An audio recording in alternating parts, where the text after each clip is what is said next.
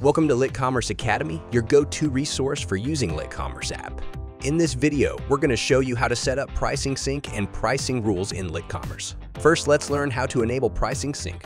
From LitCommerce dashboard, go to your channel under the listing section. You can allow pricing sync individually for each channel. Here, let's choose Facebook. And then click channel settings in the top right corner. Toggle the button to turn on automatic pricing sync. Once activated, LitCommerce will update the price of all listings on that channel with the price of linked products in your main store. The price will also be automatically synced when you create a new listing on that channel.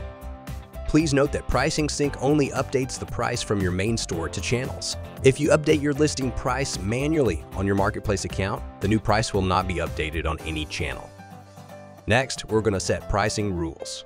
You can set the pricing rules for all products on each channel to help you control how the prices are shown. This works by taking the initial price from your central catalog and applying the formula set by you before pushing it out to all listings on a particular sales channel. You can choose to increase or decrease your product price by a fixed amount or a percentage. For example, you can increase the price of all products on Facebook by $2.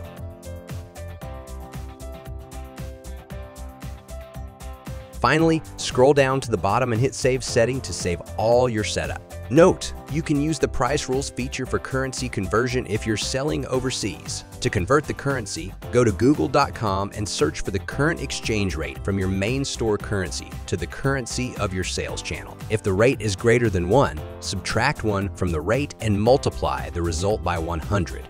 Choose Increase in the first box. If the rate is smaller than 1, subtract the rate from 1 and multiply the result by 100.